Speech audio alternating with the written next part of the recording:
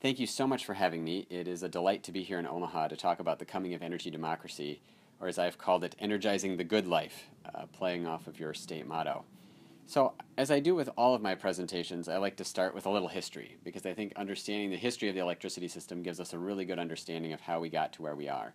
And it turns out a lot of board games happen to have titles that are very good for describing that history. And here's a few examples, ranging from The Game of Life to The Price is Right to Aggravation or Risk, or even, if you like, Rotten Apples. But the one I think is most appropriate to describe where we're at is Monopoly, and that's because that's the way that we've structured the electricity system for years and years. And you can see here that what that monopoly meant essentially was that there's one utility company that would control everything from the power plants and transmission power lines to the distribution network, the poles and wires that run through our alleys, to the meters on our buildings. And it was a monopoly in two senses, not two senses. It was a monopoly in two senses, not only over the control and management of the system, a command and control system, but also over the generation of electricity. And as we'll see over the course of this presentation, the times, they are a-changing, and that monopoly model no longer fits with the economic or the technological paradigm that we see facing the electricity system. And there are a number of ways in which they're changing. I'm going to run through a few specific sort of technology-driven changes, but then also talk about what the big picture is and how that's having enormous implications for this notion of how we've had a game of monopoly in our electricity sector. So one of them, this is one of my favorite examples to give, is some of the large impact you can have with small things. This is an example of a bill that was created by a company called O-Power. They now contract with electric companies around the country, and what they do is what's called behavioral energy savings, which is to say that they use smiley faces on energy bills to highlight people who are doing well, and not smiley faces for folks who are using too much energy. And just by doing this on everybody's electric bill, they were able to drive anywhere from 1% to 3% reduction in energy consumption because people want to get a smiley face and motivates them to do something different. And so it's one small thing that we can do without deploying any additional money in terms of light bulbs or Energy Star appliances, and something very easy that we can tackle. And it's, of course, something that a lot of utilities simply weren't doing, and a lot of them still aren't, frankly. So I call up your utility and ask them if they're doing this. You have other things like radio controls for air conditioners. So many utilities across the country use this as called demand response or demand control, controllable load. And what they do is they put a little radio device on the outside of your house when the utility needs a little bit more power or they want to reduce energy consumption so they don't have to turn on a more expensive power plant. They can radio in and shut that off for 15 minutes. You get a credit on your bill for that. And it's enough, and unfortunately, I don't know why my slides are being cut off here, but it's enough for the utility that serves Minnesota saves 330 megawatts of energy demand with their demand response program, which is about the same as a medium-sized gas-fired power plant. It's really a remarkable amount of energy savings they're able to do with just one appliance on radio control. And, of course, there are other things like smart thermostats, and they are decentralizing the way that we are able to control our energy use. Not only are we able to program them, if we're so fortunate, or find somebody younger to help us program them, or we're able to control them from our devices. I could right now, this is actually a picture of my thermostat in my house, and I could pull it up on my phone here and make it very warm for my wife and kids right now. But there's an unprecedented level of control, and these devices, again, are having some very big savings. The electricity piece is missing here, but between 10 and 15% of energy consumption for heating and cooling can be accomplished through things like programmable thermostats. Again, power in the hands of people. And of course, now we have energy storage coming, technologies that will allow us to store energy, to shift energy use, to accommodate renewable energy resources. So some remarkable technologies that are coming in that are radically changing the way that we're able to control the energy system. So writ large, though, it's having some very big impacts on the electricity system as a whole. And so we're going to do here, we're going to ask a question, which is, in what year did electricity sales nationwide peak? What was the last year that they actually grew? And so I'll give you a second to absorb the different options here, and then I'm going to ask you to raise your hand for anybody for 2013. Got one over there. 2010. A few folks there. How about 2007? A few folks there. 2005. He was very optimistic about energy conservation. Anybody earlier? The answer is, remarkably, what you can't see because I'm missing it on the bottom here, is 2007. We actually have not had a nationwide increase in our electricity sales since 2007. And there's a lot of different factors there. That was right before a recession, obviously, and so that had a significant impact. But in terms of, once we've rebounded from that, we actually have not seen an increase. And a lot of the factors that I mentioned previously, technologies that we've been able to deploy are having a big impact, as well as public policy requiring utilities to prioritize energy savings. So a second factor, of course, is also impacting the changes in the electricity system. And so it's not just energy demand, but it's also energy supply. And so in every year we build new power plants in this country. A lot of times it's because there's new demand in some places. A lot of times because we're retiring power plants.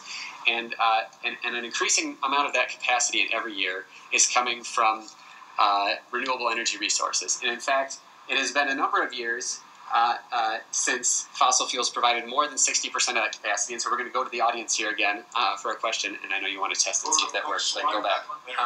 So let's go ahead and try this question. So I think I even have the same years as on the previous one. So I think 2013 is the first option. What was the last year in which fossil fuel, like coal and natural gas, provided more than 60% of new power plant capacity? Anybody for 2013? Good. Got some optimists here. 2010. A few for 2010. 2007. 2005. Anybody for earlier? I don't think as many people voted this time. I just have to say, participation is important, people. The answer is 2005. We've actually had a really remarkable shift in terms of new power plant deployments, and that renewables represented in green have become, in many years, the dominant source of new power plant capacity. But what's even more remarkable is when you break this down and you look at where those renewables are coming from. Solar, of course, is growing very rapidly, but the one I want to highlight is small solar, which is a megawatt and smaller. A megawatt serves about 200 homes. It'd be the rooftop of a Walmart store. 18% of the new capacity added to the grid in the first half of this year came from small solar, came from rooftop solar on homes and businesses. So there's really a remarkable shift taking place in our electricity system where power generation is being distributed, where we are generating power not only from new resources, but from new places, and from places that aren't the electric company. And of course, there's a great example of this. This photo is taken from a story in the Lincoln Journal-Star just a few weeks ago about farmers who are going solar in Nebraska. And there are some other interesting pressures, of course, going on as well. This is a chart taken from the Midwest Independent System Operator, which operates a transmission grid over much of the Midwestern region. The prices of wholesale electricity are going down for two reasons. One is that, of course, natural gas prices are low because of the glut of natural gas from fracking, but also because of the availability of wind power on the system, which has no fuel cost and therefore can bid in and drive down electricity costs. And it's actually one of the things you don't hear about a lot is that even though it does, yes, cost money to build wind power plants, because they have no fuel costs, they can operate sometimes even at negative prices, which means they actually pay a little bit to get into the grid system. They will drive down wholesale prices for everybody else. There's I should mention one other thing, though, which is interesting about the Omaha Public Power District, which is this is actually a problem for them because they have excess generation, which they like to sell on the wholesale market, and so low prices can be a problem when you have overcapacity. So in general, what this has meant, at least here in Omaha, is relatively low prices. The average retail electricity price for residential customers in the Midwest is about 12 cents, and in Omaha it's 8 cents. Yeah, question? I don't know if you want to take questions next slides or at the end. I prefer clarifying questions now and then big picture questions at the end. All right, is this only specifically rates, or does it include fixed parts of the bill? We're going to get to that. Great. I'm so glad you asked. I don't usually spend as much time on fixed charges, but I've got a section on it today. Because it is becoming a very big issue in this issue of energy democracy. So, of course, cheap power doesn't mean that it is not costly. And this is an example from Minnesota. One of our environmental organizations has done a lot in working with the Sierra Club and others on opposing coal power in Minnesota. It's very costly. The health and environmental impacts of coal power, which represents about 50% of the supply in the state of Minnesota, are still quite remarkable and something that we are working very hard on to transition our utilities away from, but also trying to keep them from supplanting coal with natural gas, which has its own health and environmental impacts that are often ignored because they've been very good at marketing that they're cleaner. So where we're going writ large, though, with this is a transition from, I mentioned at the beginning this game of monopoly where one entity, the utility company, has centralized control over the way we generate power, but also over the way we operate the system, to more of a decentralized network where you can have homes and businesses that are generating power from all sorts of different sources. You have electric vehicles. We're going to have energy storage. And we're really, the technology, the communications technology, whether it's smartphones and the technology for power generation like solar are rapidly allowing for decentralized control of the system. And that's putting it in tension with the way that we sort of politically and the rules that we've used to structure the system. So the question is, are we going to move forward or backward? On this graph here, are we moving toward a democratic energy future, an energy democracy future, or are we moving backward? In some cases, it seems like we're moving forward, and that our utilities are recognizing the value of decentralized energy. In any event, there are a number of utilities who are looking at technologies like solar and the shift that's happening and saying, hey, this is actually working out okay for us. This can meet our needs. And that we're actually a long way from taking full advantage of it. I mean, that there's a 1% limit on net metering for this utility company, and they're not anywhere close to meeting it. There's a great opportunity to develop more solar. But on the other hand, there's this issue of fixed charges. Thank you so much for bringing it up. So this is taken from OPVD, and it represents their proposal to increase the fixed charge portion of the bill. So your bill is divided into two parts. I'm guessing that most of you are already familiar with this, but in case you aren't, if you take, for example, the two bars on the left there, the green part represents how much you pay, what portion of your bill you pay based on how much you use. It's sometimes called a volumetric charge. And the orange part is your fixed charge, which is the amount you pay no matter how much you use. And the proposal is to raise it, well, there's a number of proposals on the table, but one of them is to raise it about triple, from $10 to about $35. And the implication of this is essentially this, that people who use a little bit of electricity are going to pay more because they've previously been able to have a lot of control over how much they spend, because most of the bill was based on how much you use.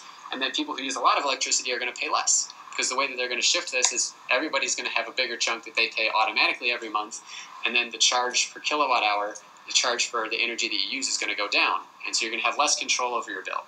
And this is problematic. I think I have 4 different reasons why this is a big problem for not only the issue of energy democracy, but also in terms of the economics and the incentives that we give to people in our power system. So I'll start with energy efficiency. This is a chart from an investment bank. They put it out every year, which shows what's called the levelized cost of energy. And so the idea is here to compare renewable resources on the top to fossil fuel resources on the bottom. What I want to highlight is the bar that's on the left. That is the cheapest resource. That's energy efficiency. Energy efficiency is the cheapest way to meet a demand for new power generation, whether that's using rebate programs or giving away light bulbs or whatever it is. There's a whole bunch of ways that we can do this, but energy efficiency is the cheapest way. If you have more fixed costs, though, on your bill, you have removed the incentive for people to do energy efficiency, because it's not going to make a difference. They're not going to save any money. So it becomes more and more difficult, even though it's the cheapest thing to do for customers as a whole. Individual customers have less of an incentive to do it. So that's number one reason why fixed charges are a lousy idea. Number 2, it's bad economics. The rationale behind it is that fixed costs mean you should have fixed charges. That if you have something that you're selling where most of your costs on a monthly or yearly basis don't change, then you need fixed charges. Guess who else has a lot of fixed costs? Starbucks. They've got stores and employees and equipment, but there's not a cover charge to go into a Starbucks and get a cup of coffee. You just pay what you pay for the coffee. Now, you pay a lot for the coffee, frankly, especially if you like a lot of things added into your drink, but there's not a cover charge. And frankly, as I mentioned before, the problem is that we are giving people the wrong incentives. When people are willing to spend their own money on energy efficient appliances, on solar energy, on other ways that they can, on programmable thermostats, we want them to do that. Because if it's going to reduce energy demand, it means we don't have to go out and build new power plants, which are really expensive. So the problem we have right now is that this utility argument rings nicely in the ear that fixed costs mean we should have fixed charges, and it makes no economic sense whatsoever. The third thing is fixed charges act sort of like a crutch for the utility, because if they've removed the incentive for customers to change their behavior, it means that when utilities make bad investments in things like new power plants, for which there might not have been actually a lot of demand, they're still able to recover those costs through the fixed charge portion on the line. So it reduces accountability for the utility, in terms of customers would be able to respond to bad choices the utility made that would raise rates, but now they're going to be less able to respond because more and more of the bill that they've got is going to have to be paid no matter what they do. And the last thing is, of course, is that it has an implication. We talked about energy efficiency a little bit, but it also has implications for things like solar. One fixed charge example from a utility in Iowa, which is probably not too far away from here, a cooperative utility wanted to raise their fixed charge to $85 a month, so high that one of the farmers in that territory who had installed solar already said he was just going to take his solar panels down. It wasn't going to pay off to even have them running anymore because so little of his bill was going to be dependent on how much energy he used or how much energy he offset. He was going to be paying so much through the fixed charge. And in fact, the sad news is that there are a lot of utilities, and every state in red there is at least one utility fighting at the local level or at the commission level or at the state legislature to try to make it more difficult for folks to do on-site power generation through solar for energy efficiency. This represents battles about net metering or around energy efficiency or fixed charges. Almost 40 states there is some fight going on about that. So the sad news is, although some utilities are recognizing that there's an opportunity to move forward here toward energy democracy and take advantage of the technology and the economics, a lot of them are struggling mightily with it. So what's possible? I always like to have this section because I think there's some really remarkable opportunities here to move forward toward energy democracy across the country. So it's time for participation again. So how many states could get 100% or more of their electricity locally? So what that means is within their borders, the wind resource, the solar resource, the hydro resource, if that applies, how many states, and we're not talking about, looking at it from an engineering perspective about, when the sun shines or doesn't shine or when the wind's blowing or not, but just on an annual basis as a whole based on how much energy can be produced from those sources and how much energy is consumed. How many folks think 8 states? Is this renewable specific? Renewable only. Yes, thank you for clarifying that. 15 states. 30 states. 42 states. All states. I wish that was true. But it's becoming more true every year. So it's about 30 states, at least when we did this analysis in 2010. The good news is things are changing here too. For example, with wind power technology, the turbines are getting more efficient. They're also getting taller, which is getting them up closer to the wind resource. A second thing that's is important to consider in this map that is not highlighted in the legend is that we only looked at rooftop solar, since that's the least controversial from an environmental perspective. So there's lots of other solar that you could develop that would make a difference, especially in the southeastern states. But it's really remarkable that in so many cases, Nebraska included, that 100% or more of the electricity could come from renewable resources within those states. And even solar in particular. So I mentioned rooftop solar. This is the driving force behind a lot of the numbers that you saw in the previous chart. But almost every state could get at least 20% of its electricity from rooftop solar arrays on top of residential and commercial buildings alone. Nothing even on the ground, nothing in the farm fields or anything like that. So just a remarkable resource available in every state. And just to highlight a little bit about what that is, this chart looks at, by 2022, how much solar could be developed on those rooftops that would be competitive with retail electricity prices with no subsidies. So this is, you put up solar, you're not getting a tax credit or a rebate or anything. The cost of that electricity over a 25 or 30-year period, when you average it out, would be about the same as the price from that electric company. And this is with some very conservative assumptions about price inflation. It would be about 2,300 megawatts here in Nebraska. And just to give you a sense of how much that is, there was a news story recently, or in 2014, about how Nebraska had, the Nebraska Public Power District had a new winter peaking record, so a new all-time record for energy consumption on a winter day, and it was about 2,200 megawatts. You could meet that entire demand with solar that would be competitive with electricity prices without any subsidies on residential and commercial rooftops across the state. So it is a really significant number. It's also, for another comparison, a little bit more than the size of a typical nuclear power plant. And of course, there are other drivers in terms of the opportunity here. You have costs coming down rapidly for solar, even as installations go up quickly.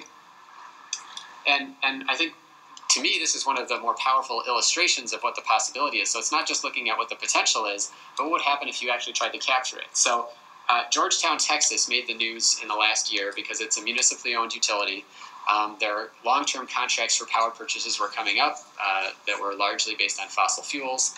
The city council and the managers of the electric company were looking at what their options were, and they found that they could sign contracts for wind and solar to meet 100% of their electricity needs for the entire city, and it would be cheaper than to re-up with the fossil fuel companies. And so we said, oh, well, this is fascinating. Let's see what that would look like for municipal utilities across the country. So we picked all the municipal utilities that serve communities. I think it was 100,000 or more. There might have been another screen on this. I'm sorry, I can't remember exactly. You can email me after this if you want to know the gory details. These charges just power charges, or you got the fixed charges figured in too? I don't have anything about the power bill specifically. What this is looking at what would be the price to build and operate those power facilities. It's not including things like distribution costs and maintaining the grid. So this is like the wholesale price, not the retail price that you would pay on your bill. So I don't take into account some of the billing issues. The idea here was how much is this renewable energy going to cost relative to fossil fuel energy? And in the Midwest, we have some of the cheapest power, and it's, of course, because of the great wind resource that we have, although the solar resource is getting cheaper every year. So what can we do about it? I think you guys already know what to do about it. Ken just gave, I think, a great 15 minutes on what you can do about it, and I only have about 3 or 4 things, and I guess what I would say is use every tool at your disposal. But here are a few things that came to mind as I was putting this together. One is kind of get familiar with what's happening in this. So I wrote this piece about 6 months ago, highlighting kind of the big picture here, that we have in an electricity system what's an increasingly unnatural monopoly. So if you want to get more in sort of the theoretical and philosophical underpinnings, go ahead and read more on my blog. If you like charts a lot, you should definitely read my blog. And if you want kind of more stuff for the grassroots, check out some of the work that we're doing in Minneapolis with a group called Community Power, or Minneapolis Energy Options, which was a grassroots campaign in the city that I can tell you a little bit more about, maybe in the question and answer period, that drove the 2 investor-owned utilities into a partnership with the city around their climate action plan. Fire back. All of these cities, or all of these states have this pressure, have these policies. Show up at these meetings where you have utilities that are responsive to the public because they're publicly owned, and you already are. I mean, this is the great thing. I love the internet because I can go find pictures. I think I saw people looking around. Somebody in this audience in this picture, I wouldn't be surprised. Excellent. Thank you for your work already.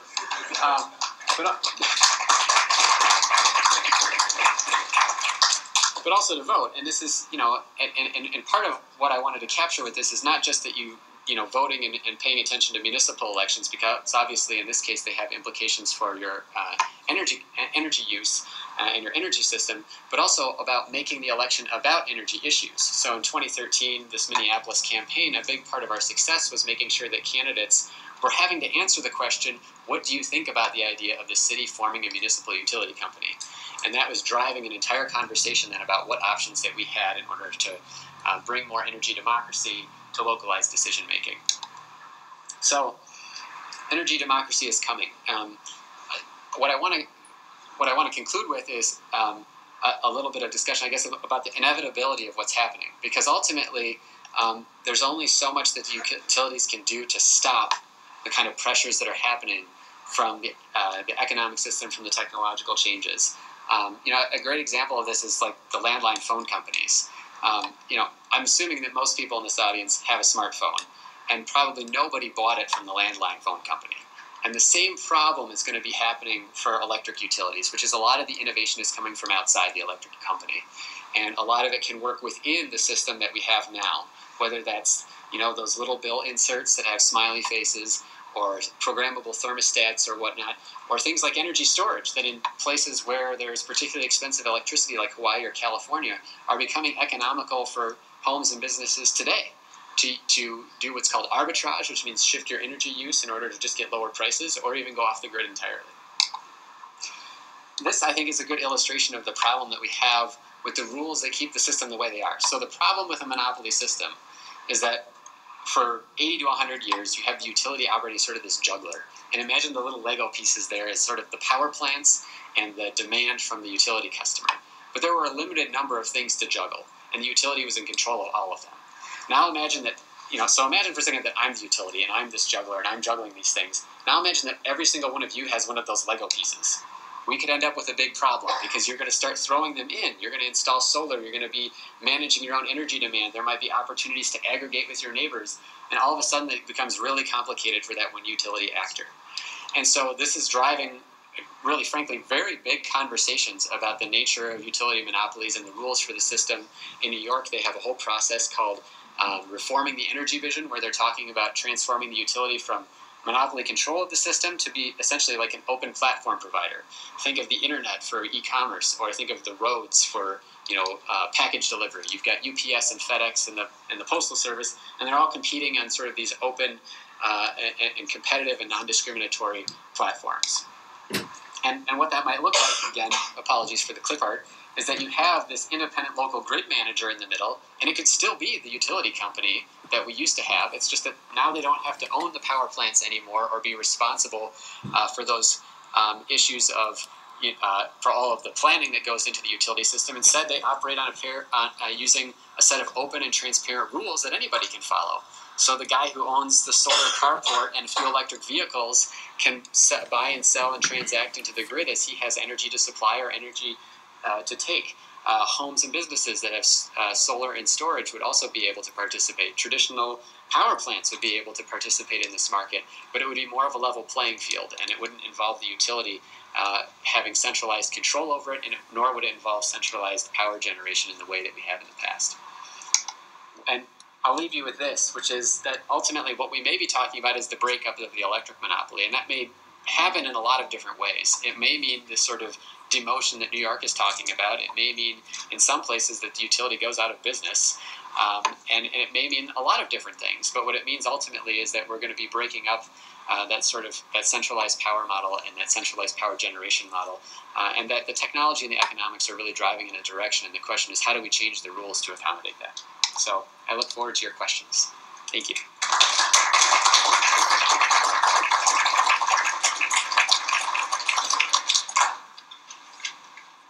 Yeah. Get rid of the fixed charges, put all of your charge in the kW usage, and you'll drop power usage tremendously.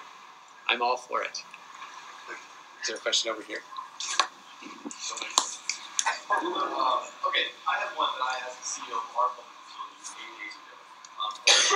People talk about rates, and you The poles and wires in your alley to the meter that's on your home. And they have what I like to call is centralized power. And centralized power, two different meanings of the word. One is that we centralize the generation of electricity, but we also centralize the decision-making over our electricity system. And that both of those things are important to that notion of monopoly. But the times they are a-changing. And there are a number of ways in which they're changing. I'm going to run through a few specific sort of technology-driven changes, but then also talk about what the big picture is and how that's having enormous implications for this notion of how we've had a game of monopoly in our electricity sector.